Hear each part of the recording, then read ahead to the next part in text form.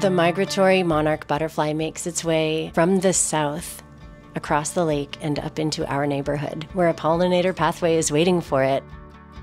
Hello, my name is Echo Railton. Welcome to my garden. It's considered a pollinator hub.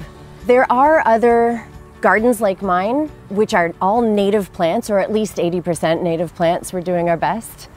And the reason that that's important is that the pollinators local to this area require that for their habitat and their food source. We're encouraging other neighbors to have pollinator hubs on their properties too. And we've also got a school and a public park involved.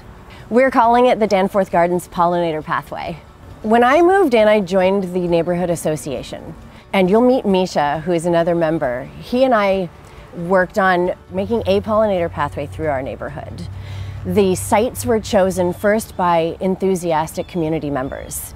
The reason a lot of us chose to put our showiest gardens in the front is so that we were a beacon for the neighbors, showing what a native plant garden could look like. I thought it was important to show that you can plant a beautiful space with native plants.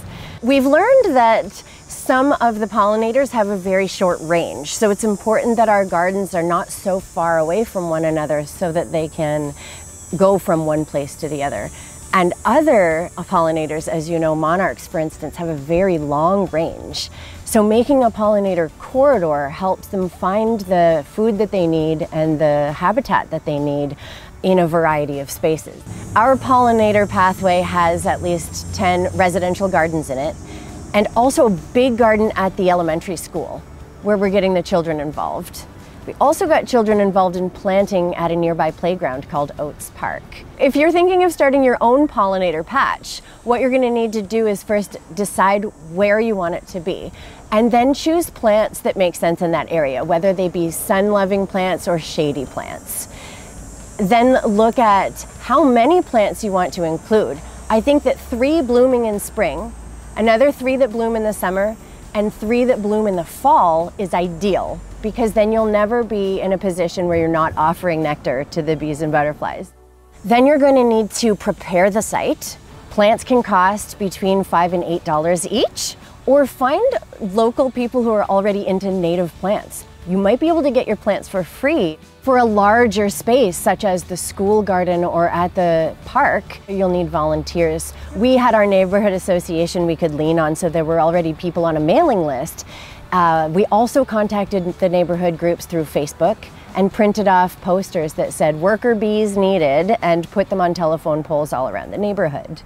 In the first couple of years, it's important to water and weed the garden, but after a few years, it no longer becomes necessary.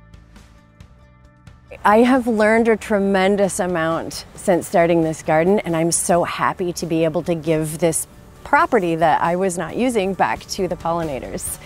I feel a sense of accomplishment, like in a world where I feel often like there's nothing I can do about the planet and the ecosystem and all the problems that be. This is what I can do. This is a tiny piece of reconciliation with the land, of being eco-conscious. When I see bees and butterflies in here having a great time, it makes me so happy.